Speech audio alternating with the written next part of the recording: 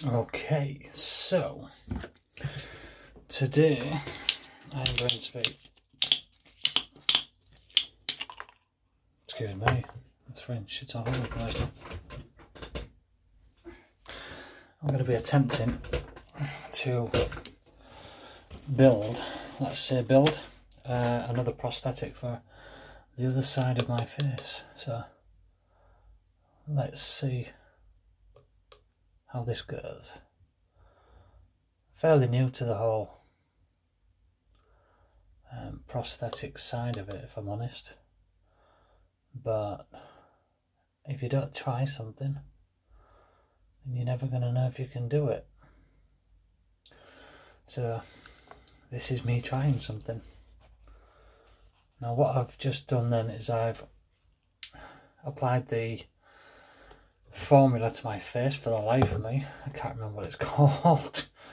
And then you basically use household tissue, stick it to it, pull away,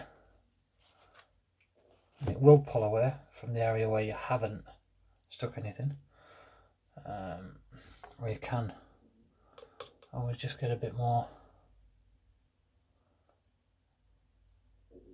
and go over it if some of it isn't sticking, which does tend to be the case, because you can never, or I can never, let's say, get quite a clean pull.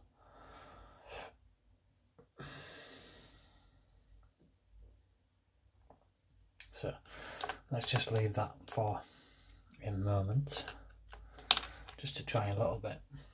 Now the idea about behind today's prosthetic is going to be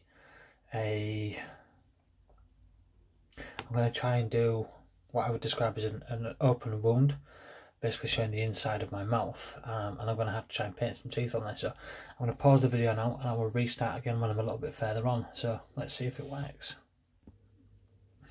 Okay, so as you can see, we're a little bit further on.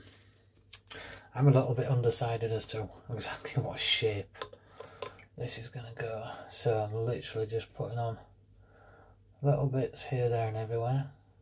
I think, you know, once I start to paint it, which will be the difficult part, then it will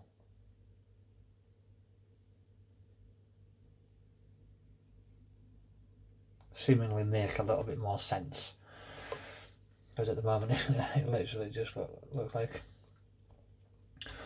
I'm sitting here with a load of low roll on my face, which I suppose technically I am.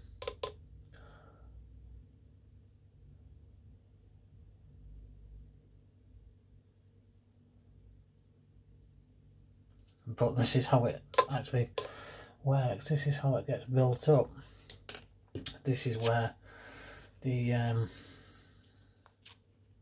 prosthetics come from, let's say. And this is literally my second day of trying to do this sort of thing.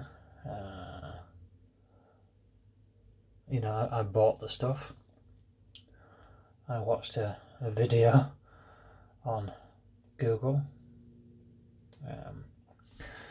and this is what I came up with. This is where I am now, let's say.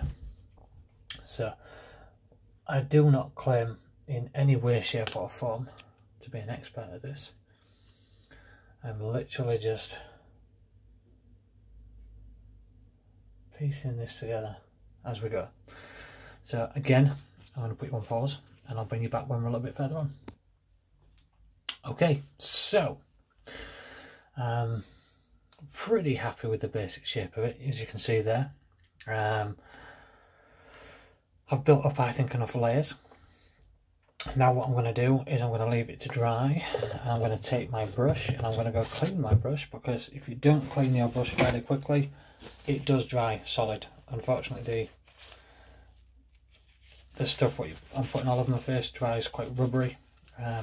So if you don't keep on top of cleaning your brush fairly quickly, it will be no good to you after this.